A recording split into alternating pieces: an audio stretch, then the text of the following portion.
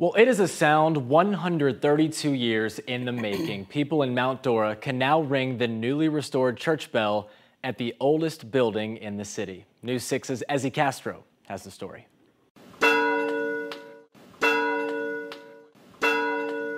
The bell at the Congregational Church in Mount Dora is now safe to ring again. The community landmark, over 100 years old, was recently just renovated, and the people of Mount Dora are excited to hear the chime of the town. Is special and exciting for the whole community. The whole community came together. It showed them what they can do, and they made this possible.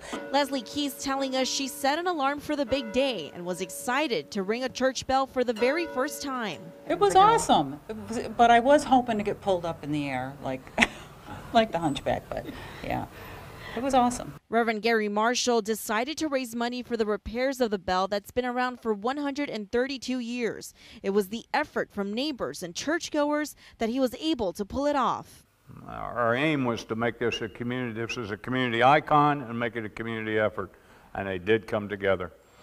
We nickel and dimed our way right on up to the top. The church was able to secure a $20,000 grant through the Mount Dora Community Trust. And today was a special day for their staff as well, as they came to ring the bell too. The community sees this church as one of the cornerstones of the community. And as you can hear with the bell ringing in the back, everybody's loving coming out today to actually hear the bell and the ringing of it. Reverend Marshall says the bell is a piece of history that belongs to a small church with a big heart, and hopes the sound from above will continue to ring for years to come. Come on down. We'll have one bell of a good time. Yeah. Though a lot of people are coming by to ring the bell today, from now on it will be used for the calling of the service on Sundays. But the Reverend here says anybody is welcome to his church.